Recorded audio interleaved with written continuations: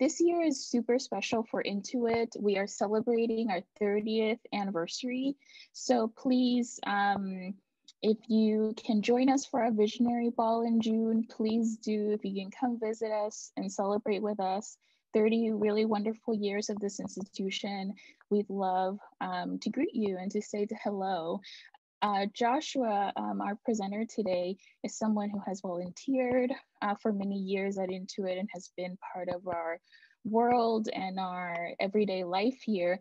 And one of the really wonderful things about One Night Stand and our online programming is that we are able to share the spotlight and share the floor with many people who are in our Intuit circle, and they can share the things that they love about self-taught and outsider art.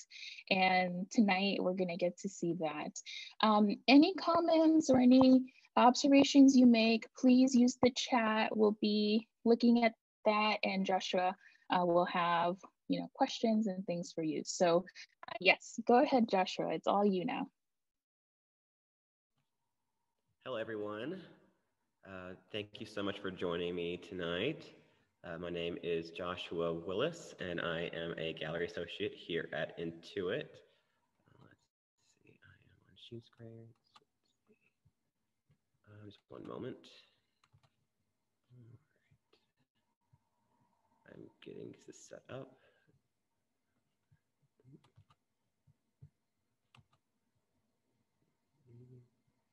Just one moment. It's been quite a while since I've given a slideshow presentation. It's probably been since college. All right.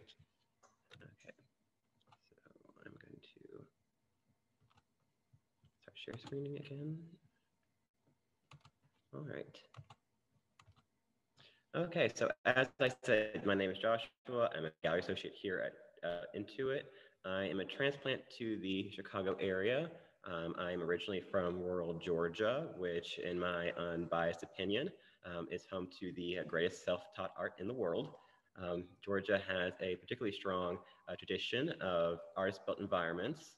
I'm sure many of you and many other outsider art fans can name at least one or two of the most famous ones being Howard Finster's Paris Gardens, as well as St. Ohm's Passaquan. These are recently getting a lot more well-deserved attention. And in fact, last year we had someone, Frank Bagone, do 2 wonderful one-night stands on each site for Intuit. The state's also home to many other less known and less celebrated environments by artists who, unlike Finster and St. Ohm, often tend to be women or people of color, such as James Double Dutch Kimball, Floria Yancey, Laura Pope Forrester, and the subject of today's conversation, Ulysses Davis. So before we tackle the work, I want to give some biographical context for Davis. He was born in 1914 or 1913, the date's a little murky, in the railroad town of Fitzgerald, Georgia. Fitzgerald is located in the southern part of the state. It's rather unusual for southern towns in that it was actually founded by a Midwestern former drummer boy as a community for Civil War soldiers, both Union and Confederate. By the turn of the 20th century, reconciliation between the two former enemies had become increasingly popular. As you can see in the name of the town's Grand Hotel, the Lee Grant Hotel, which was named after both Ulysses S. Grant and Robert E. Lee. At best, this reconciliation was done by glossing over or downplaying the racial issues central to the conflict decades before, or, at worst, they were united in the shared cause of white supremacy and anti-Black racism. So in 1900, 5 years after its founding, Fitzgerald was essentially a sundown town, and this was the world Davis was born into.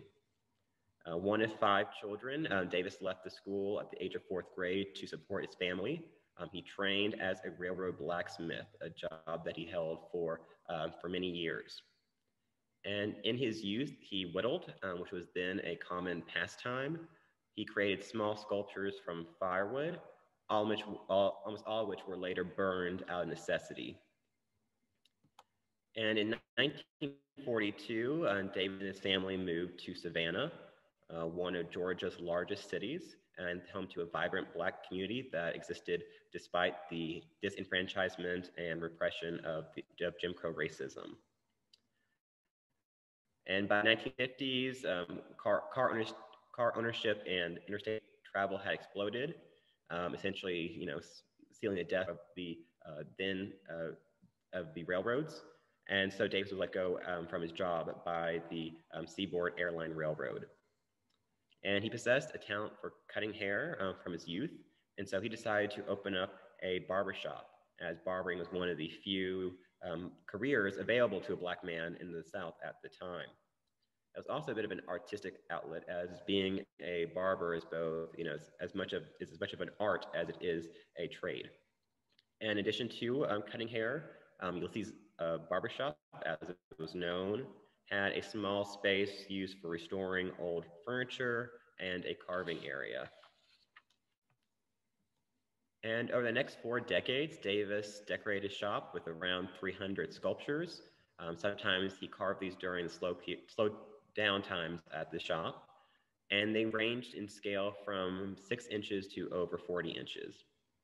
And I consider Davis to be an art environment builder, though he tended to create primarily for the interior as opposed to the exterior, like many other builders. But the works were created in a very specific context. They were site-specific, and they were a cohesive whole, as you can see in this photograph from 1900, around the time of Davis's retirement and his subsequent death. And though the works are united, they do range in subject matter and theme. These themes can be put into several different categories. Many of Davis's most important works reflect his deep Christian faith, as seen in his largest work, created over 40 inches tall, and that is this crucifix that was carved out of expensive cedar in the 1940s. As in Davis's words, nothing was too good for Jesus. And despite being a Black man in the Jim Crow South, he was fervently a patriotic man. And Davis's most famous work is perhaps a set of 52 busts of all the US presidents up to that time, all the way up to George H.W. Bush. And as an aside, I want to say I really love this portrait of Teddy Roosevelt, as it really gives a good idea of Davis's talent at incorporating found material, both for decoration and to add realism, as well as a bit of, a touch of humor as well. He also created portrait busts of other historical figures, such as James Oglethorpe, the man who founded Georgia, as well as the contemporary leaders of the civil rights movement, including Martin Luther King Jr., who you see here. And by the 70s, Davis had began incorporating overt African motifs in his work. He claimed he was inspired by an Anheuser-Busch advertisement of the great African kings and queens. But this is also keeping in time with the ethos of the era's Black power and arts movements. And that, that led to a renewed interest for many Black Americans in their African roots. But instead of reproducing one culture's art, these works instead tend to synthesize elements from various African cultures into a kind of Africanized aesthetic. And there's another category, and this one's definitely my favorite, and that is his fantastical creatures, which brings us to today's object. So Davis, he usually worked from reality or from pre-existing source materials, whether this be historical or religious. But these were completely from his imagination, and he let it run riot. And you can really see the drama and whimsy of Davis's best work here. And so I've been going on and on for a while, so I think I'm going to sit back and open up the floor. I want to invite everyone to do a close reading here, or a close look at the piece, and provide any and all impressions that you may have. I know it's hard to get an idea of a sculpture from a photograph, but I hope this gives an idea of how it looks in the round. So what are some of the details that you notice? What does this animal look like to you? Does it look like any animal? I see we have some chats here. Let's see. It is an interesting pedestal structure. Yes, so Davis, many of his pieces do have this kind of presentation or mount already incorporated into them. And this goes back to his earliest works. One of his earliest works is the 1930s, 1940 Statue of Liberty, which includes, of course, the famous pedestal that the statue is on in New York.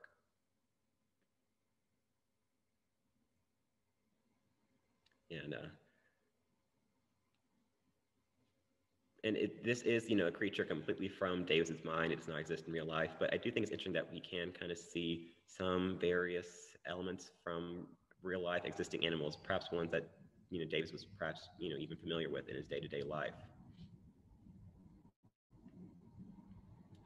So I also want to,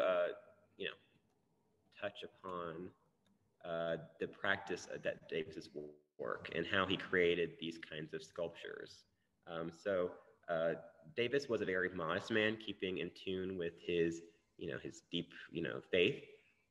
But until he never referred to himself as an artist, instead saying he was a whittler. This is not strictly accurate. As opposed to a whittler, he used a variety of tools besides his trusty pocket knife, many of which he actually created himself using the skills that he had learned as a blacksmith. And to create a sculpture, he would first select a piece of wood, and these he gathered, from the wood surrounding him, other pieces that were from scrap, from lumber yards, or even a local banjo maker. And for the most important works, he would instead use exotic wood, such as cedar or mahogany. And he's got these from his friends at the Savannah dockyards. For example, the crucifix we saw, also in this series of president's busts, all are made of mahogany except for one, and that's James Buchanan, who is often regarded as perhaps the worst US president due to his inability to steer America from the Civil War. And so perhaps this was kind of a sly commentary on Davis's part. But so for many years, he would take the piece of wood, he would hatch it to reduce its mass, and then refine the shape with a chisel before smoothing out the surface and adding details. And to add texture, he would use available tools such as emery boards or his barber clippers, as well as his handmade punches and stamps. And you can see some of those right here. These are his handmade tools. So having this, a little overhead. So having this in mind, knowing a little bit more about his construction methods, does that change, your perception of this piece? These are, after all, the same techniques that he would use to create this sculpture.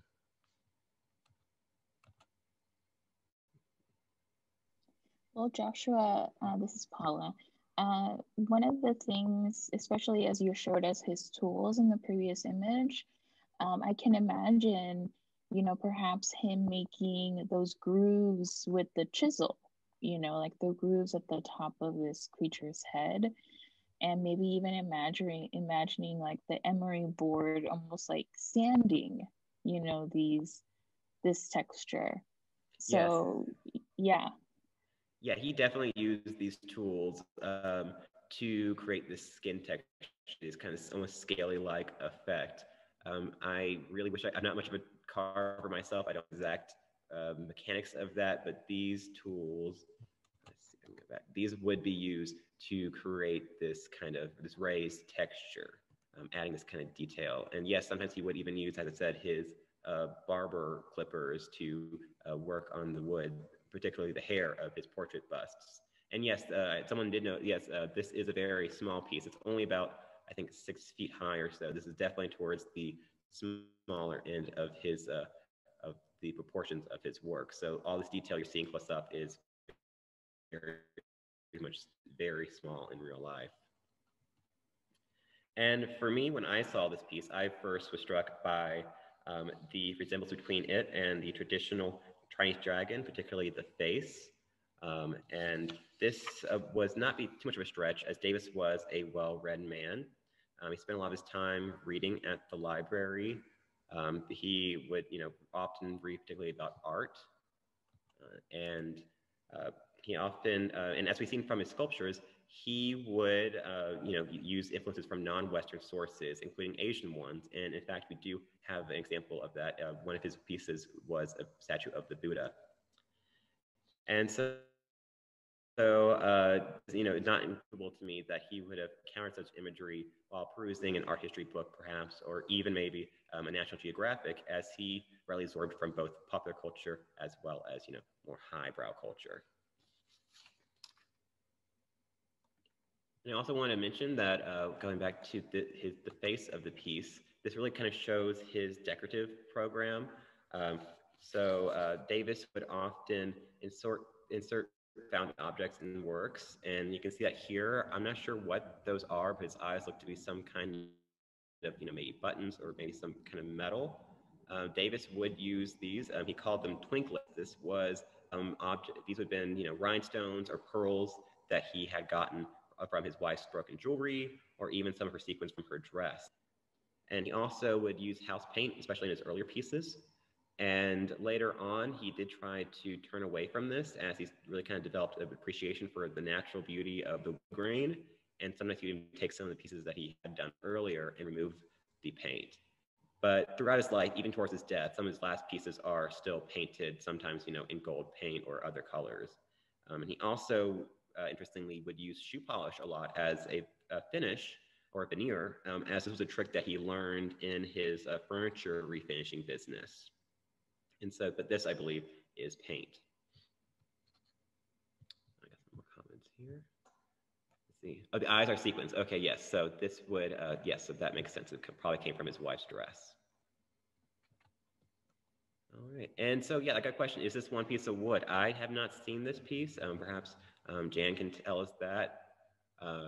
But I do know that he would incorporate scrap wood for the appendages of his creatures, especially their legs or their tails. It seems like, yes, it looks like this one is one piece, though. But that is not a common trick that he would use when creating these sculptures. And when I saw this, I thought that it looked like, to me, to be almost like a alligator tail. Davis was from Savannah, so this is semi-tropical environment. He would have been, there are many alligators in the area. This would have been readily in his wheelhouse. But they also could be, perhaps a Nile crocodile.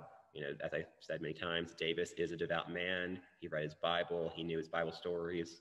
And the Nile appears prominently in the story of Moses. And this was a biblical figure who was deeply resonant for Davis and appeared throughout his art. And as we've seen by the 60s and 70s, he really began incorporating more and more African elements into his sculptures.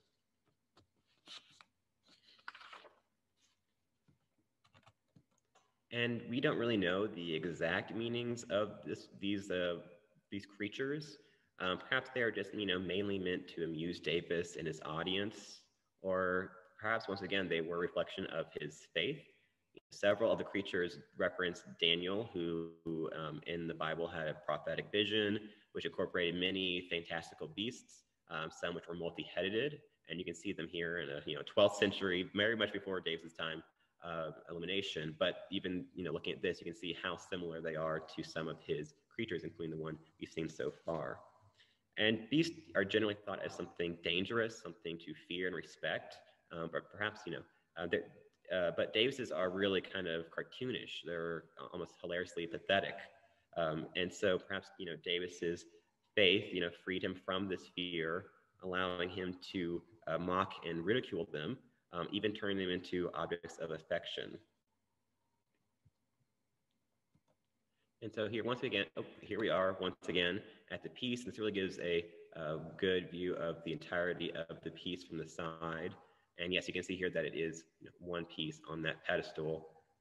And I just want to open up the floor again for any comments or any insights into the piece, any impressions, any final passing thoughts about Davis.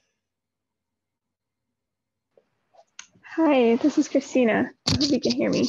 Can you hear me okay? Yes, hi, Christina.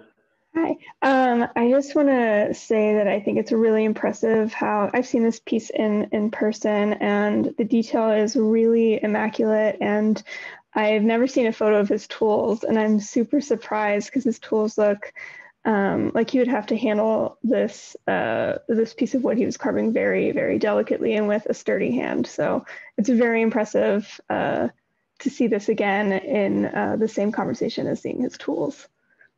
So thank you for doing that. Yeah, and of course, yeah, and yeah, it really is remarkable, especially when you consider that he had been carving up to the day he died. He actually had a heart attack while working on his final piece, which he considered as his magnum opus. So he was, he was carving throughout almost the entirety of his life and using these kinds of tools and creating this really very intricate kind of wood carvings.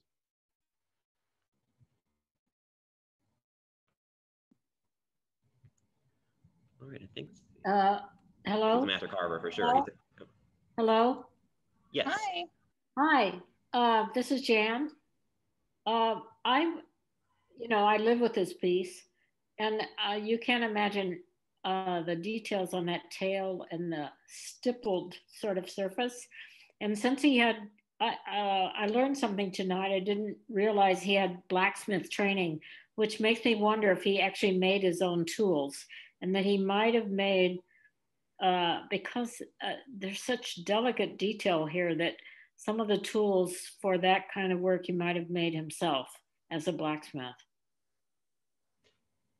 Yes, some of the tools he did make. Yes, some tools he would attain. He would, for example, go knife shopping in Atlanta, but he would then alter those for his needs. He would bend them and able to, to create these kind of elaborate, intricate designs. So even if he did buy something, he would sometimes alter it for his needs. But some pieces were completely, created by him using a training that he had gotten as a blacksmith.